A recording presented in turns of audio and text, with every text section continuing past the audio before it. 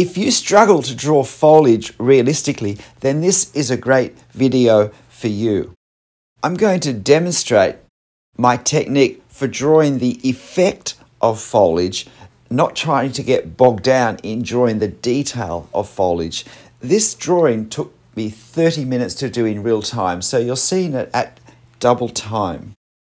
But as well as demonstrating, I want to explain the 3 concepts I keep in mind all the time that I believe enable me to capture the effect of foliage. Not just foliage in general, but particular foliage. These 3 concepts that help me create a scene such as this park scene where there's lots of different types of trees all crowding in on each other. How do we not just create the effect of foliage, but the effect of different foliage, of a wide variety of leaf structures, of branch structures? How do we stop it becoming a huge tangle, a huge mess, even if we don't particularly want to draw trees as the main subject, when we have a charming architectural subject such as this pavilion? Very often it can be crowded in with trees, with foliage. So creating a way of understanding, of visualizing, and of drawing foliage is really important.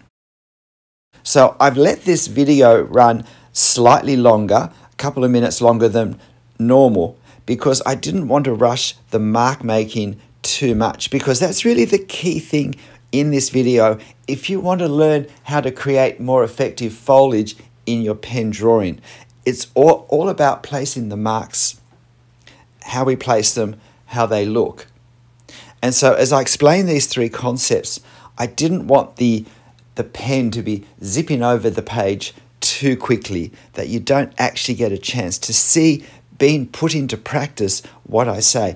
And because there are different trees in this, different types of foliage in this scene, I think it's particularly worthwhile to pay attention to the drawing of the whole video of the foliage, because there are different types of foliage being drawn in different ways, being demonstrated in different ways. But before we talk about those 3 concepts to bear in mind when drawing foliage, we do need to get this gazebo drawn. And you can see that I draw it in my normal way of choosing a part of it that I think I can draw accurately, and then branching out from there, seeking to keep all the proportions correct as I move out, and in this case, up. So I'm just finishing now the wooden framework, and now we have the upper section. So there are some overhanging branches here, so it's important that I at least give myself an indication of where they're going to be, so that I don't put lines through that space. Even with the pavilion, it's about creating the effect of the architecture, creating the effect of the building materials and elements that make it up, rather than drawing the exactness of it. The first of our 3 concepts is about making marks. Firstly, it's about thinking marks, not thinking about lines. One of the problems I think people come into when they're trying to draw foliage and trees is that thinking lines, we start to draw lines, but lines are not very effective for drawing millions of leaves. And so in the end, our lines get tangled. We don't know where to start them. We don't know where to finish them. We don't know how to represent what we're seeing by drawing lines. If we're thinking marks, we have much more flexibility. So the first thing is to think marks. The second thing is to make marks. And it's to make marks that are varied, is to create different marks for different textures. And if we look at different trees, we can see that the different types of foliage creates a different texture, a different visual surface. And so we want to tailor our marks for each tree, for each type of foliage. Now you can see down the bottom, I've already done that with the top of the hedge. I've created a ripple of marks of little flips and turns and loops and dashes to represent the top of the hedge. So I'm trying to create the effect of the silhouette of the top of the hedge in sunlight. And now on the lower left, I've done a similar thing, just creating the silhouette of the shrub that's in the lower left. And now I'm just doing these tiles. You see that I'm trying to create the effect of the tiles, not draw each one laboriously. So now I'm just finishing the last of the pavilion architecture. And you can see now I'm starting to do some marks to position some of the significant parts of this foliage.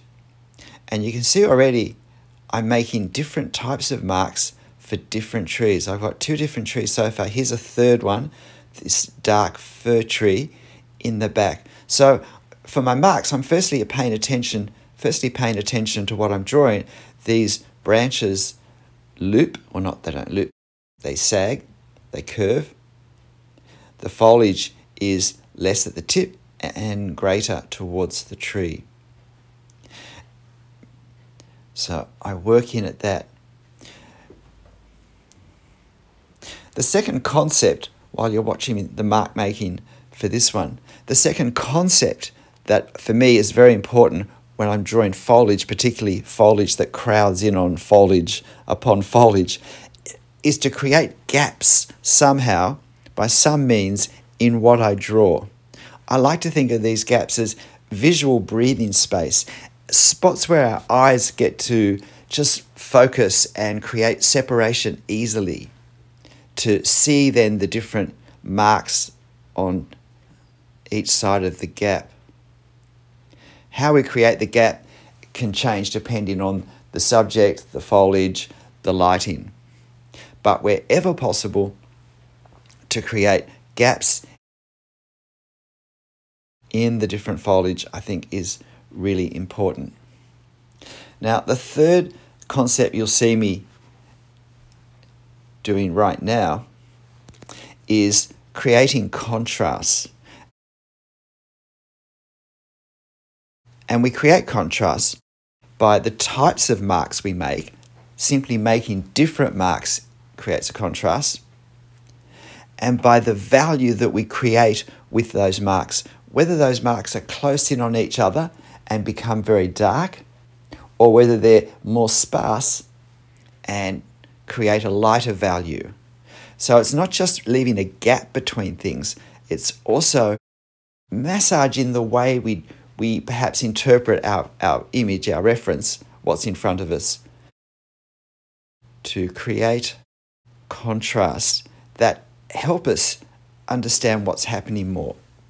So in this scene, what I'm drawing now is the dark foliage behind. Now, this is actually serving a greater purpose for the pavilion at this point. It's helping to define and make the pavilion stand out, and particularly the wooden supports through the contrast. But it's the same principle that we're going to use with the foliage.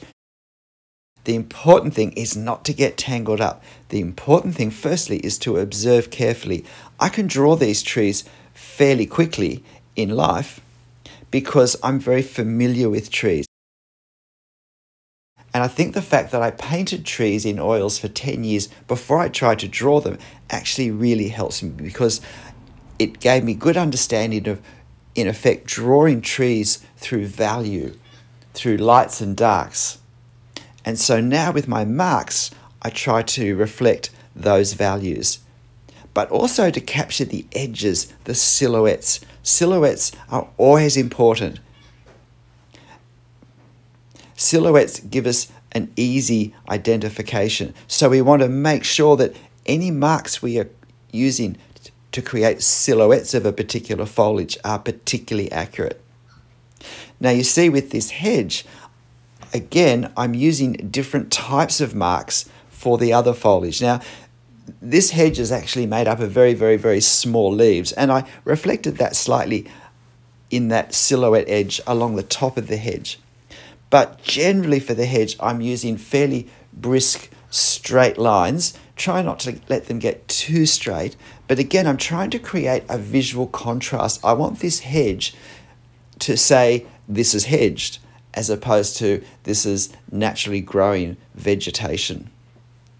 And so I use the direction of my marks, the way I put the marks together. In effect, I'm also, as much as I'm drawing the hedge foliage here, I'm also hatching the value as well. And of course, it's a lovely contrast to the more free-flowing foliage behind. So I've established this fir tree on the left-hand side, and I've basically just silhouetted the lighter tree in front. Lighter because it's lighter in color, it's catching the sunlight, and it has a very different leaf texture. But now I've got a quite different fir tree on the other side of the pavilion. So this is where I need to pay attention. It's a great mistake to think, oh, a fir tree, I know how to draw fir trees, and then all our fir trees look the same. These are different, very different types of firs, and we want to draw them so they look very different. And you can see that I'm using contrast here. I'm using contrast where the shadows and branches are in sunlight. And that also happens to create the gaps that I want as well. These things often work together. So I'm doing now some rough hatching for the branches that are further back in the shade. And now we have another tree that we can just see a part of coming over the top. It's a leafed tree, it's not a fir tree. And so I want my marks for that to be quite different to the marks that I'm using for the firs. With the firs, I'm really, particularly as they move towards the right side, it's more about the shadows and the silhouettes. And here we have some more branches of the firs, darker branches coming through. And again, it's creating the effect. You can see I am still drawing fairly fast. If this drawing took me 30 minutes to do, then probably 20 minutes is spent on the foliage. Although we haven't spent 20 minutes yet. So now I'm trying to make some marks from this tree on the left-hand side, just to give it a little more sense of being a tree. But I don't want to put too many marks, because I also want to keep the effect of the bright sunlight on it, and to keep the lightness of that tree in a contrast to the trees on the left and to the hedge beneath. But I need to make enough marks that we can identify it as a tree and read the sort of tree it is. So adding more hatching down to this hedge to increase the value on the lower right hand side.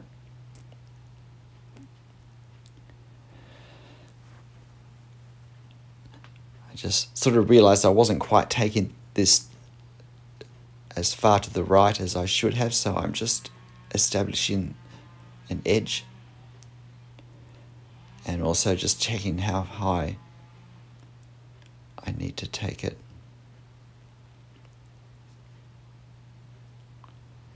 So again, I'm looking at the shadows really at this point, and I'm drawing by negative space. Sometimes the shadows are actually on the branches because the branches are shadowed, and sometimes the shadows are the gaps between branches.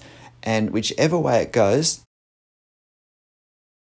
because we're always looking for contrast, I go for the negative space. Outline can be helpful. You can see that I did use some outline for these fir branches because I'm drawing the branches as a whole. I'm not getting bogged down in drawing needles there, whereas in other branches, I draw the needles of the firs. So whichever way we work it, it really just depends on the circumstances. Where the branches are in silhouettes and in shadow, then drawing the fir needles can be helpful. Where they're in sun, really creating the outline of the entire branch seems to work better. So if we want to draw foliage that looks realistic, I think the key thing is to create the effect of the foliage, not to try and draw the detail. And in my thinking, in my drawing, I do that firstly by concentrating on marks, particularly on variation of different types of marks for different types of foliage. I seek to introduce gaps in the work wherever I can to give breathing space and to help the brain just visually separate what's what and therefore work out what's what. And I look for contrasts, and if there aren't enough, I add my own to just again to create differences and marks, values, negative space, all things we can use to create contrast. G'day, I'm Stephen Travers. Look, I hope you found this helpful. I really think it's an important video if you have any trouble in drawing foliage. And I do have a playlist on all things trees and foliage and branches. If you haven't watched it, have a look if this is an area that you think you can still improve in. And of course, you'll find this photo on my channel community page if you want to have a go drawing this particular scene with this great variety of foliage. But look, whatever you draw and however you draw it, whether there's foliage in it or not, make sure you have fun. I'll see you next time. Bye.